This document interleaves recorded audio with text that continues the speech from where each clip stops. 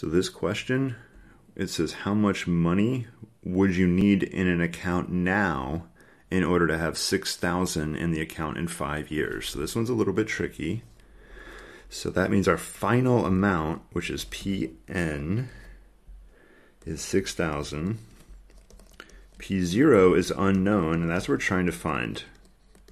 P0 is the principal or initial amount, so we don't know how much we're starting with. And we have 5 years, so that is N is 5 years. And 5%, so that's the rate is 5%. Remember, not a percentage, but a decimal, so you have to move the decimal place over twice. Now, compounded monthly, that is the K value. K equals number of compounding periods in 1 year, which is usually going to be monthly, which is 12, of course, 12 months in a year. K is 12. Okay, so now we have to look at this financial formula flowchart and decide what row we're on. We are not making periodic deposits or withdrawals, so the bottom 3 are out. We do not have simple interest, so the top 2 are out. And right away, we're down to this row right here. And we need to know what is P0. And we don't have one solved for P0, but this one's almost solved for P0. So let's use this. I'll edit this chart for the future, but for now, we'll use it as is.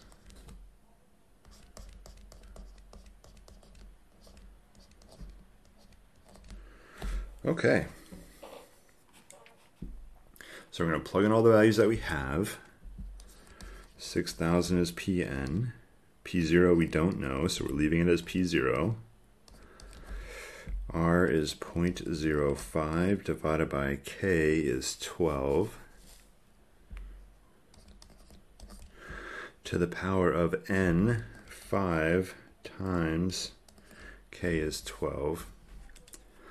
Okay. Let's go ahead and compute this right here. And we're going to go to the Desmos calculator.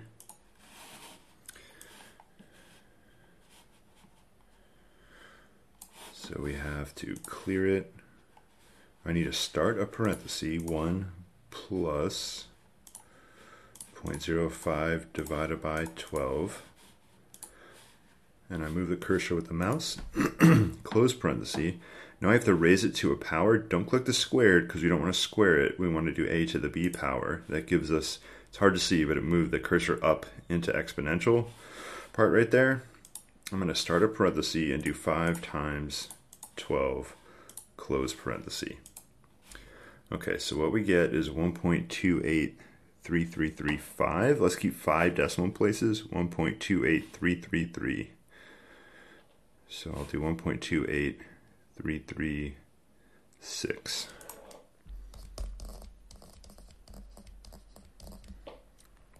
So I want to get P0, so I have to divide by this right here.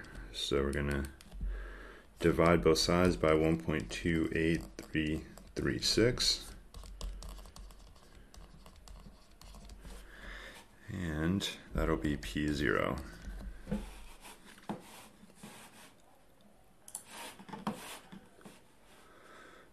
So I'll hit enter to get that out of there. So it's 6,000 divided by, one thing you can do is grab that, copy, paste. Okay, guess I'll just type it, 1.2835867 All right, 4,675 point. This is a dollar value, so we'll just keep the 23 cents. We will throw away the rest of the decimal. 4675.23. All right, so that is our initial amount we would need. And let's go ahead and check that. 4675.23. All right, and that is right up there.